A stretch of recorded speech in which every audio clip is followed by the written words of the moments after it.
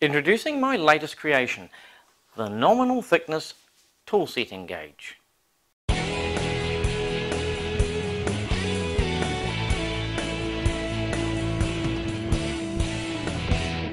Hello fellow CNCnutz and welcome.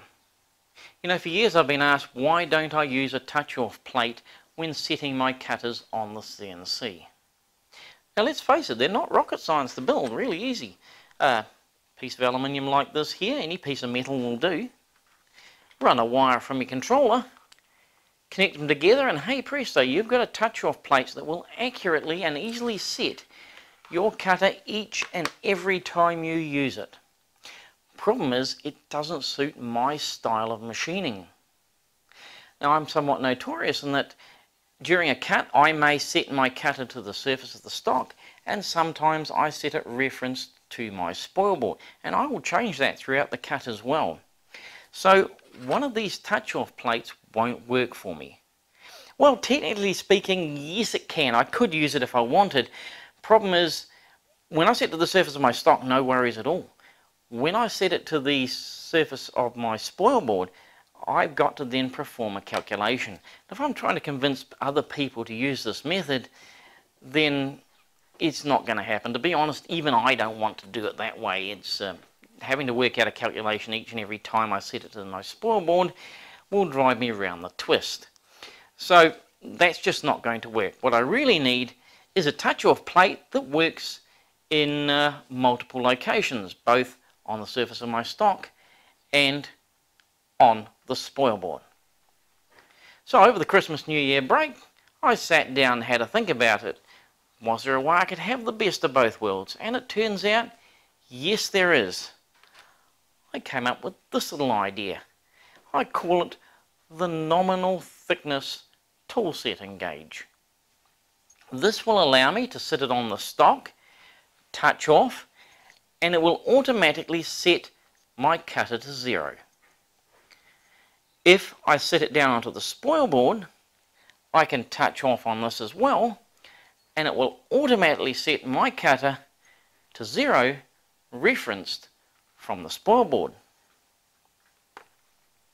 The best thing of all is I don't need to make any changes in Mac 3, UCNC, Linux CNC, or whatever software you use to control your machine. It will work with all of them. You just simply use the same macros you've always used for a tool setter.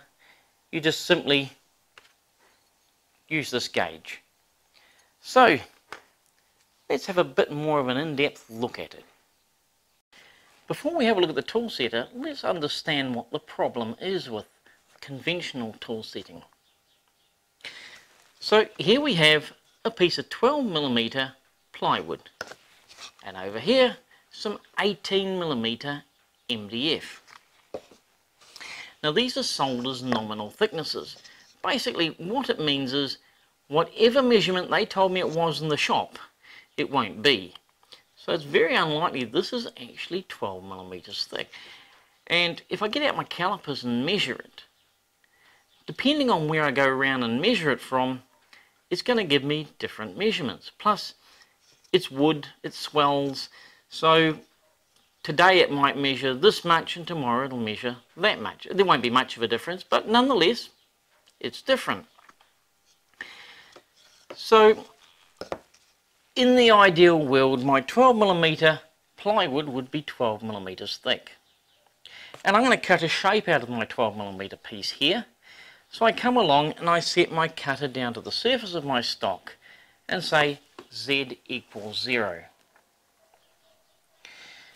Now I start machining my shape. The G code is going to start from Z0 and it's going to work its way down. When it gets down to the spoil board here, it will be at a height of Z equals -12.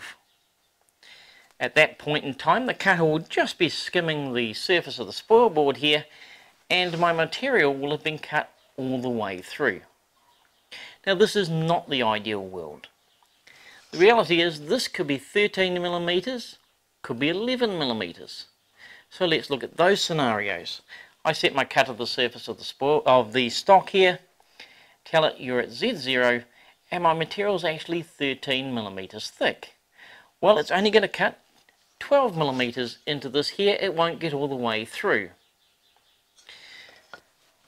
Now in the second scenario, my 12 millimeter stock is actually 11 millimeters thick. I again set the cutter to the surface of the stock here. Say you're at Z0. I now cut 12 millimeters down. I'm actually cutting a millimeter into my spoil board. The same applies to MDF. It also is a nominal thickness and it's roughly 18 millimeters thick. Could be more, could be less. So depending on which it is, I'm either going to not cut all the way through it or I'm going to cut into the top of my spoil board. So to fix this problem, I do a workaround. If I'm cutting something and I need it accurately reference to the surface of the material, let's say I'm doing some V-carving, I want to set my cutter to the surface of my stock here and I'll V-carve into it, and that way my V-carving will look right. But when it comes time to cut all the way through the material here, I cheat. I know the G-code will say if I'm cutting through some 12 millimeter stock, when the cut is complete, my cutter will be at Z equals minus 12. So instead of setting the cutter to the surface of the stock, I bring it down to my spoil board here and I say you are now at Z equals minus 12. So when it starts cutting the shape out, it will skim the surface of the material of the spoil board here and cut exactly through my stock. That means that my very first cut here will either be maybe fractionally deeper than it should be or fractionally shallower than it should be. It doesn't matter. What's important is when we cut through, it's correct with reference to the table here. It doesn't damage my table, but does manage to cut all the way through the stock. And that's what my nominal thickness gauge is here to fix. So now that we understand the issues involved with using standard tool setters, let's see how my nominal thickness gauge will resolve them. So first off, if I want to do some V-carving down on my piece of 12 millimeter stock, I can take the nominal tool thickness gauge here and I have a setting here of 0. That will allow me to zero the cutter with respect to the surface. I hit the auto zero feature. The cutter will descend down to the plate, touch off, rise up a little bit, touch off again, and set itself to the specified height. Now, if I tell it to go to using an MDI command Z0, the cutter will descend and sit right on the surface of the stock there. It's nicely pinning it to the spoil board. And that's what you get with a standard gauge, tool setting gauge. So next I want to, after I finish my V-carve, I want to cut around this here and cut it out. So what I do is I can take the nominal thickness gauge here and I'm going to take it over to the 12 millimeter block here and I'm going to perform exactly the same thing again. I'm just going to go auto zero. Again, the cutter will descend down to the gauge, touch off, descend again, touch off again. Now if I tell it to go to the origin point, you can see it's gone back and sat on the surface of the material. This time though, it's actually just binding on this material and no more, because this stock is slightly thicker than 12 millimeters. What I'll do is I'll simply bring the cutter over here and use the MDI command Z minus 12. And when I do that, the cutter comes down and sits perfectly on the surface of the spoil board. So when it cuts through, it won't damage the spoil board, but it will cut entirely through my material. Now we can do the same for a piece of MDF stock. The nominal thickness of this is 18 millimeters. I'm going to bring in the nominal thickness gauge here and I'm going to do an auto zero on it. I'm going to use the zero step on this here because I want to zero it to the surface of my stock.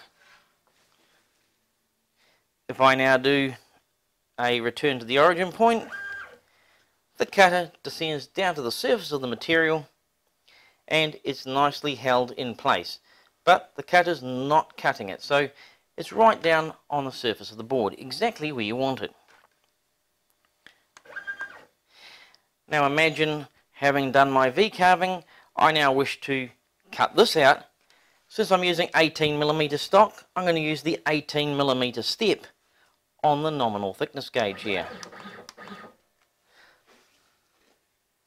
Again, I jog over to where the gauge is and hit auto 0.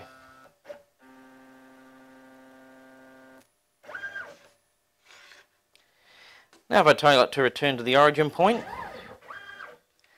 it's gone back here, sitting on the surface of the board here, but because this board is actually a little bit thicker than 18mm, you can see a wee whisker of MDF being cut when I rotate the cutter. But if I come back over here and enter the MDI command Z-18, again the cutter descends to the surface of the spoil board and it will allow me to cut right through this material without damaging the spoil board, but completely cutting my stock. So as you can see, this here makes setting the tool really easy. Now of course there are only 6 steps on this here. I've got 0, 3, 6, 9, 12 and 18. If this was an imperial version, it would be 0 1/8, 1/4, 3/8, 1/2 and 3/4 inch settings. But there are actually 2 standard thicknesses missing here for New Zealand anyway, and that's 4.75 and 16mm in MDF, and that would be the equivalent of 3/16 and 5/8 in the US.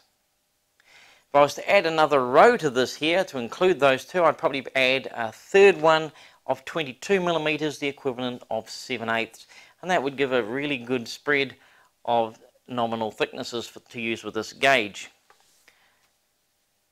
Now of course if I was to use this gauge and machine 16mm, which doesn't appear, I've got several options up my sleeve.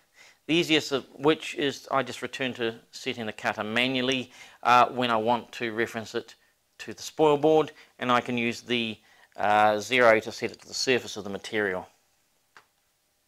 Likewise, if in your day-to-day machining you simply always machine everything reference to the surface of the material, well, you just do that in that particular instance, and you're no worse off than you were before using a gauge like this. So there you have it, the nominal thickness tool setting gauge. Tell me what you think. Leave a comment in the below this video. Tell me your thoughts on it. You reckon it would make your life a lot easier machining? Make it more efficient? Or maybe it's a waste of time? I'd be interested to know your thoughts.